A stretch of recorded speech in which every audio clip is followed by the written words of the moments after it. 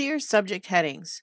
The history and information of libraries' most standard authority in cataloging, as presented by Sharon Lisby, who goes over define and describe, Melissa Haderlie, who goes over the history and its conclusion, and Victoria Knight over uses, advantages, and disadvantages. So, what is Sears? Sears is a way of cataloging that provides heading suggestions and then patterns for the users to follow in order to create a system. The Sears subject headings mesh with the Dewey Decimal System, which is already well known by librarians and users and pervasive in library systems. When combined, Sears and the Dewey Decimal System make cataloging and finding records easier for users and librarians alike. Sears starts out with major headings or categories that it provides to users, and then it provides guidelines for subcategory headings.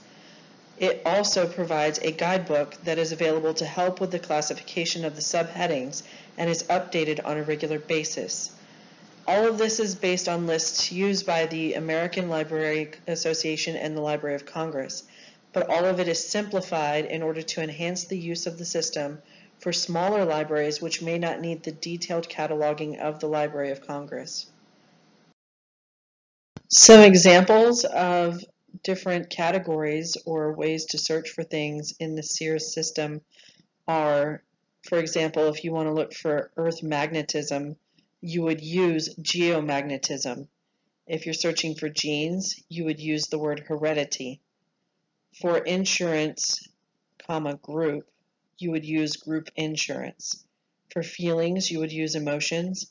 And for cyclopedias, you would use encyclopedias and dictionaries. Minnie Earl Sears lived from 1873 to 1933.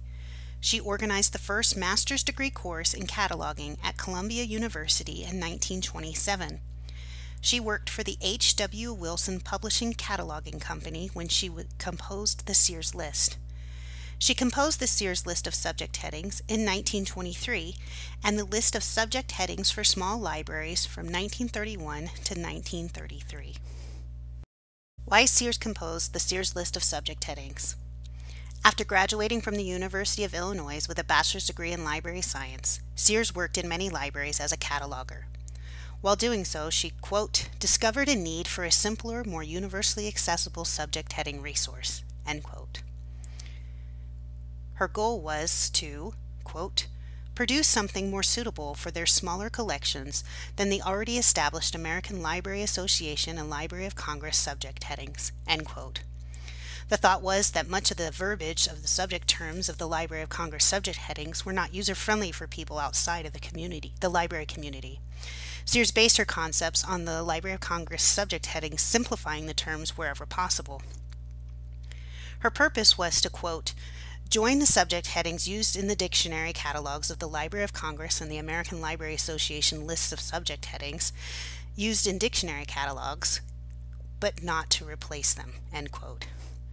Sears intended for her list to be kept brief, and in her original work included instructions on how to keep the work down to a single volume. The composition of the Sears list. It is a pre-coordinate system which uses controlled vocabulary.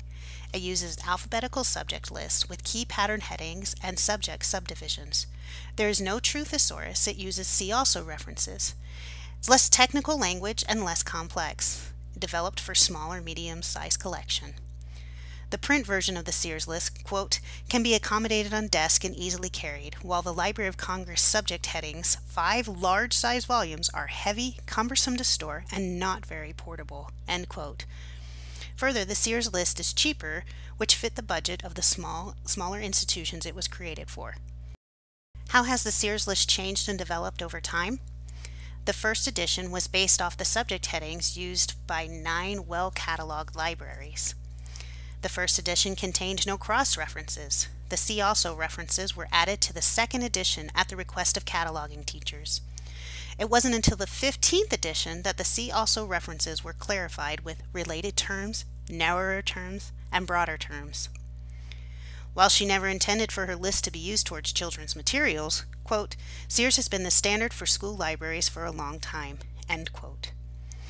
The Sears list was updated every 5 to 7 years from the outset until 1988, and then every 3 years, and now every edition is updated based off of the way the world advances and changes.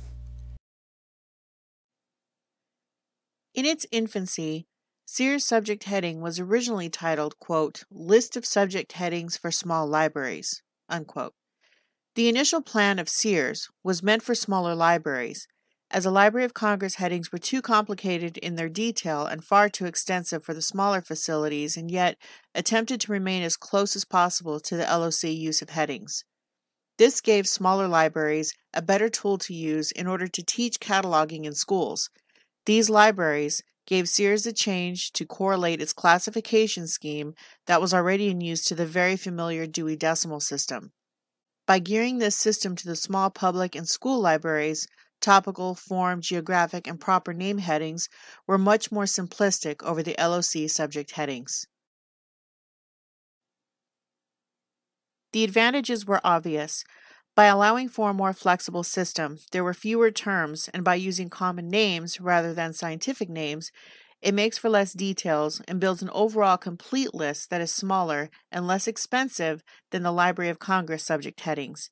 This advantage for smaller libraries is that one volume is updated every 3 years, while the Library of Congress is updated every year and is contained within 4 volumes.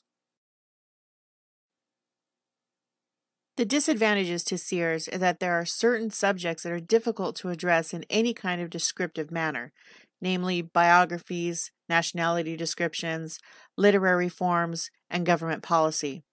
While Sears can offer suggestions to these headings, it can be difficult to place the proper name headings to these particular topics. So, how are the Sears subject headings used?